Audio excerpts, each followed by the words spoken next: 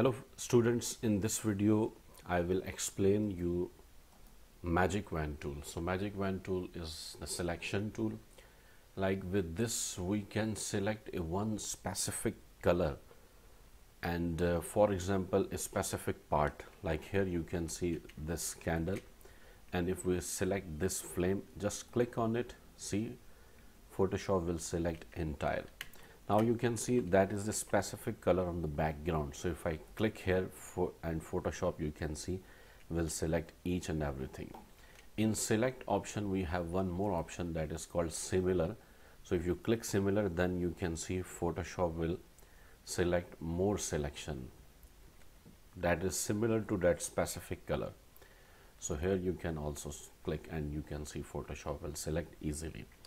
Here we can see like this color is here, so if we select this, then click select and similar, so Photoshop will select similar selection.